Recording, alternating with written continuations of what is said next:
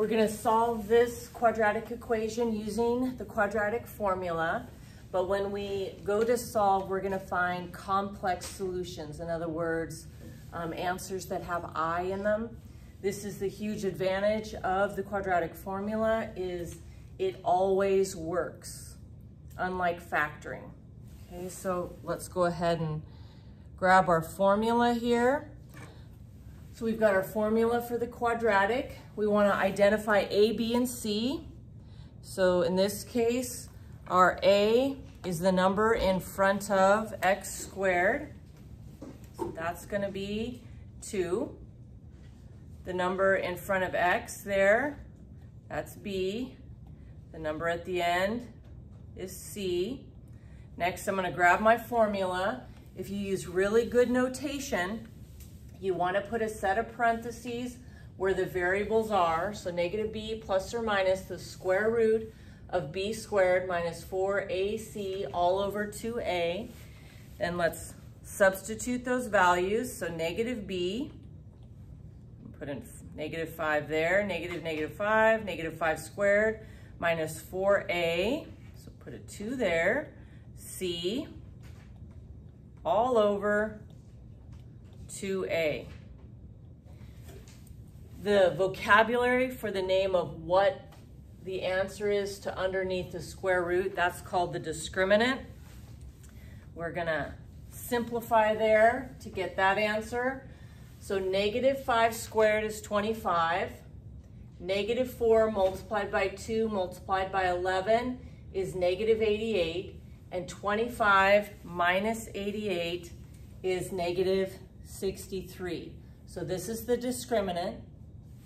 Then out front, negative 5, that's going to be 5. And then in the denominator, 2 times 2 is 4. Now I want to start simplifying. Really is going to come down to really simplifying this part here. So let's rewrite negative 63 expanded, and that is going to be negative 1, or a negative, multiplied by 3 times 3 times 7.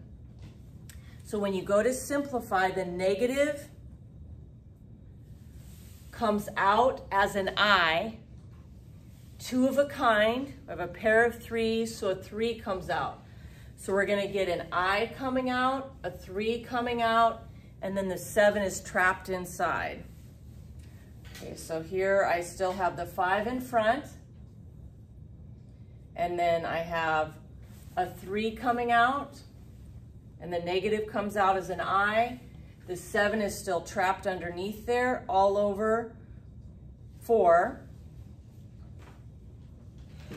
Keep in mind that we really want our final answer in A plus BI form. It's just a formatting thing of complex numbers to make the A and the B stand out. So the first thing I'm going to do there is have each of these go with the 4. So I'm going to have 5 over 4 plus or minus, then 3i root 7 over 4. We're really close now, but we're going to take this I and just move it off to the side. So I still have my 5 over 4. And then I have 3 root 7 over 4 and the I off to the side. This is my final answer.